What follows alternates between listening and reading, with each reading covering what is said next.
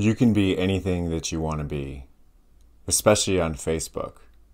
You can be any corporation that you want to be.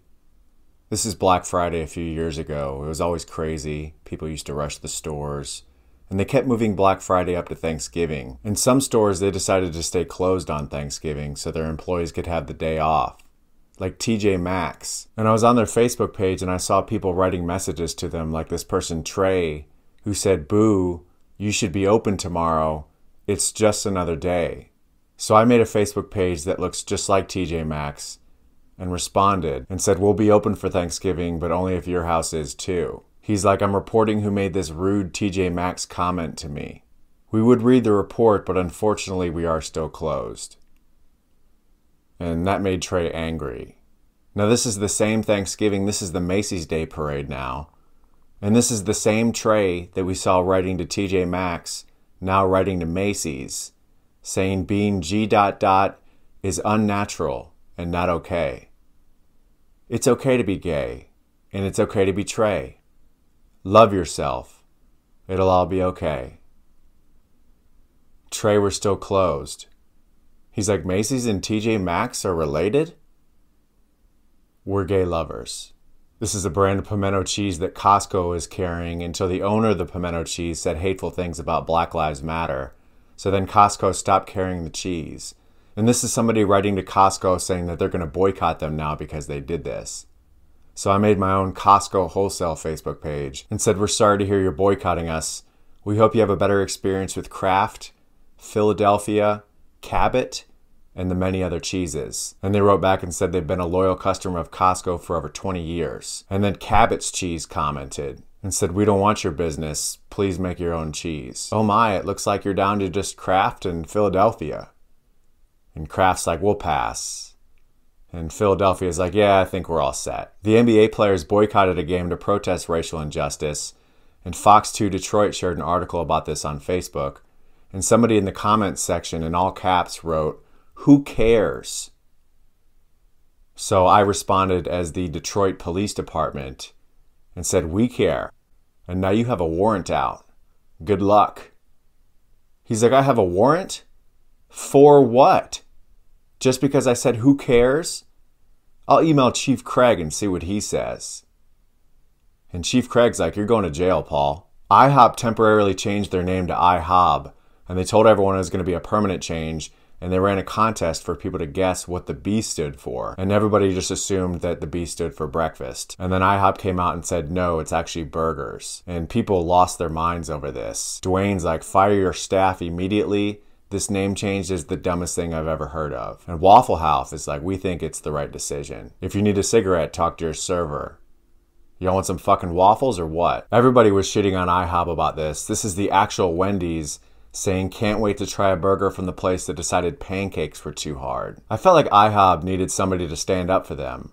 So I made my own IHOP Facebook page and said, "If you have a problem with us changing our name, then the B is for balls, and you can suck ours." And as you can see, this is a very successful post, perhaps one of the greatest in IHOP social media history. People were writing to IHOP. This person, Connie, said, "I heard Denny's management and staff celebrating all day, and now they're out of meth. Celebration over." She's like, "What are you, 16 years old? That's the least professional or managerial answer possible from someone supposedly representing IHOP. Our family will never dine at IHOP again." That's because your family will be dining at IHOB. Target changed their bathroom dressing policy so that transgender people could use the restroom that corresponded with their gender identity. And it was a big issue. A lot of people wrote to Target about this, like this person, Lane, who said, "Target has been my favorite store ever, but now I will not go into any Target store until they change the bathroom dressing policy back to the common sense one. I do not hate anyone, but this new policy is dangerous because it'll allow pedophiles to enter these areas. Target, please just make a bathroom for the transgender people along with one for men and one for women. That way we're showing love to all people. Thank you." And the pedophiles are like, "We're going to enter these areas regardless of what the bathroom policy is." You can be any person that you want to be. This is megachurch pastor Joel Osteen. He's one of the richest pastors in the world. He has a huge house. He preaches in front of a giant globe. And people write to him on Facebook. He has one of the biggest followings on Facebook. Like this person who said, "I'm requesting prayer for my marriage." So I made my own Joel Osteen Ministries Facebook page and responded and said, unfortunately, your Joel Osteen prayer request account has not been activated. In order to activate your account, you'll need to add a monthly donation of $24.99. That gives you access to 3 prayer requests per month. And somebody screenshotted this response, and it got passed around the internet so much that the actual Joel Osteen had to put the fake stamp on it, just to clarify that he does not charge for prayer requests. His church put the fake stamp on it. Snopes even picked it up. False. So I had to make my own Snopes page. True. You can be any witness, plaintiff, and defendant that you want to be. My friends and I used to sue each other so we could get on court TV. The court show pays whoever wins, and it doesn't go on anybody's record. So I was a witness on Judge Alex. Man, I'm just glad we got this money. I needed the money so bad. I'm broke. I have like 3 frozen hamburgers at home. I can't afford to buy toothpaste. A plaintiff on Judge Joe Brown. Promoter Ben Palmer is suing a performer for breach of contract. And a defendant on Judge Alex again. I don't know. Do you know how procreation works, right? No. You know that there's like a million sperm that go swimming towards that one egg, competing to see which one can fertilize that egg? Yeah. I am amazed that yours won. Yeah. You can be any city that you want to be. I used to live in Atlanta. When I was there, I racked up a lot of parking tickets, and I went to court and I had to pay all my tickets. And that same day, I went home and made a Facebook page called City of Atlanta and started making announcements like, we've removed the speed limit signs because no one was really paying attention to them. If you aren't sure how fast to go, just feel it out. And we're shutting down a bunch of roads today, but we can't tell you which ones until your day is ruined. And fuck it, just pee wherever you want. And people were sharing this so much that it made the news in Atlanta. And the actual city of Atlanta gave a statement to the news saying I wasn't authorized to use the city seal and that they're working with Facebook to remove the page. So the news asked me if I had a response to the actual city, and I said yes. I said I will remove the logo from the page and discontinue posting as City of Atlanta in exchange for the following. All of my parking and traffic tickets are absolved. $60 cash and 2 free rides on the trolley. The city never got back to me about that, so I kept posting as the City of Atlanta. The following year, it was supposed to snow again in Atlanta, and the last time it snowed in Atlanta, it caused a huge pileup on the highway. State of emergency declared. We are expecting up to 1 inch of snow on Friday. Please stay at home and mark yourself safe on Facebook. This is a warning. And the actual city had to put the fake stamp on it. Warning, it is dangerously cold outside. Please stay inside. Your weak Atlanta blood is not strong enough to withstand the below 30 temperatures. And somebody commented on that post and said, in all seriousness, homeless people downtown need some help getting out of the cold. And he listed ways you could help. And then somebody else responded and said, that's a great idea. Put it out there on the Real City page and maybe there'll be some great help. He's like, no one reads the Real City page. Just outside of Atlanta is Stone Mountain Confederate Monument, one of the biggest Confederate monuments in the United States. And it's right in the middle of a public park that millions of people visit every year. Atlanta had the Georgia Dome that they imploded to make room for another stadium. And so I thought it would be a good idea if the city of Atlanta hosted an event called Stone Mountain Implosion. And this got shared so much that the City of Atlanta Facebook page was actually deleted by Facebook. So I had to make a new City of Atlanta page. The Super Bowl was in Atlanta one year, and it was strange because Pepsi was advertising all over Atlanta, and Atlanta is the home of Coca-Cola. So I said, we're working with officials to remove these signs. Pepsi has no place in Atlanta. And somebody wrote the page and said, ever heard of the First Amendment or maybe even capitalism, Atlanta? You may believe Coke is better, but Pepsi has every right to advertise in your arrogant city. We did not negotiate with terrorists. After living in Atlanta for a while, I moved to Los Angeles. I had a City of Los Angeles Facebook page during the pandemic, and right in the beginning of the pandemic, all the roads emptied out because people were staying at home. And then people started speeding down the empty roads. So I said, we understand you're enjoying the empty roads, but we need you to slow the fuck down. And people thought it was from the actual City of Los Angeles. Somebody's getting fired. Probably not. Does the city handbook allow for city employees to use profanity? Hell yeah. And after living in Los Angeles, I moved to Colorado, where I formed my own fake newspaper, the Coloradoan Times.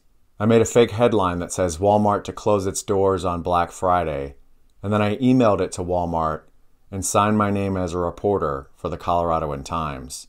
And they emailed me back and said that they wanted to speak on the phone about this. And so this is me and the director of the press office at Walmart. So Walmart will be open on Black Friday. Exactly, as I sent you our operating hours. What are the chances that Walmart does close on Black Friday? We will not be closed on Black Friday. So like 0, no chance. We're going to leave it at this. Walmart has every intention of all 5,000 of its stores being open on Black Friday. Could you ask, the CEO, was it Doug? Could you ask Doug? Because there's people asking. No, we're not going to ask Doug. You can't ask Doug. No. You could just say, can we close? Is it cool if we close on Black Friday this year? Just this year.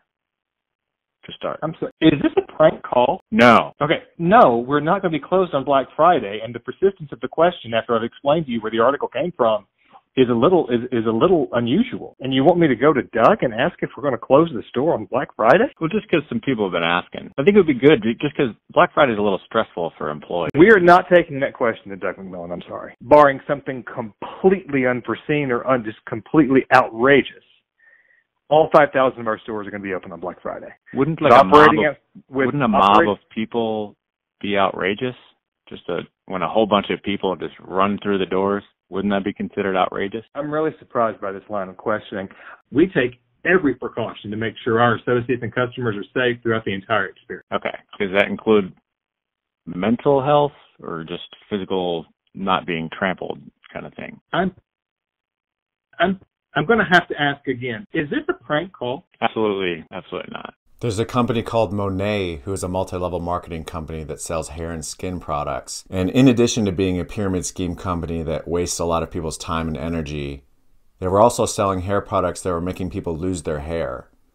So I made a meme of their CEO and I photoshopped him bald. And I made him say, if you like the Vin Diesel look, you should try our hair products because they'll make you bald. And I emailed that to Monet and signed my name as Jackie Jones with the Coloradoan Times. And they wrote back and said that this is absolutely unequivocally not from their CEO. So I wrote back and said, okay, we'll make note that he didn't say anything about Vin Diesel. However, we do have a quote from Vin Diesel about him. I can share it with you before we run our story. They're like, yes, we absolutely want to see that story, end quote, before you run it. Okay, this is directly from Vin's reps. I've relied on Monet to keep me bald for years.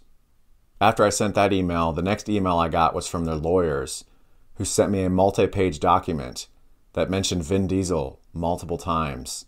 And they said you can tell it's not their CEO by a simple Google search. And they said if Jackie Jones and the Coloradoan Times publishes this, they'll take swift legal action. And they gave me a deadline to confirm that I won't publish it. And they said if you have any questions or wish to address this issue further, please contact us or have your attorney do so. So I had my attorney do so.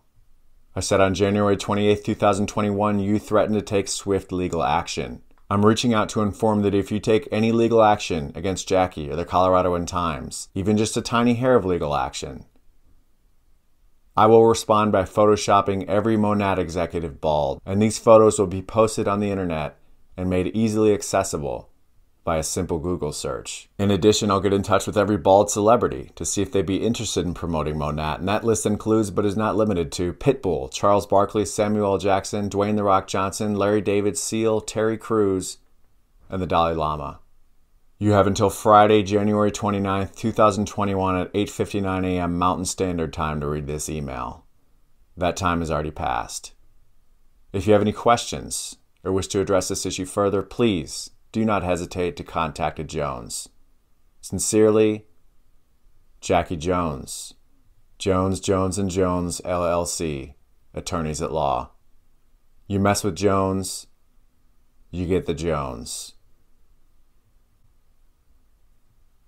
I shared these email interactions online and somebody saw it and sent me a link to a Zoom party that all the executives at Monat were having, all the people at the top of the pyramid.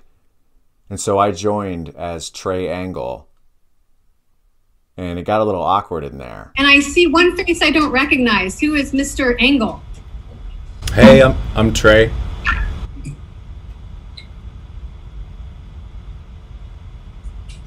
They removed Trey from the meeting.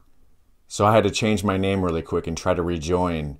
And they let me in. So I was able to say, you mess with the Jones, you get the Jones. I've pretended to be a lot of different things, but the one thing I've always wanted to be is a professional comedian. And the fact that you watched this and enjoyed this today only validated that. I made it. Thank you for watching, and remember that you can be anything.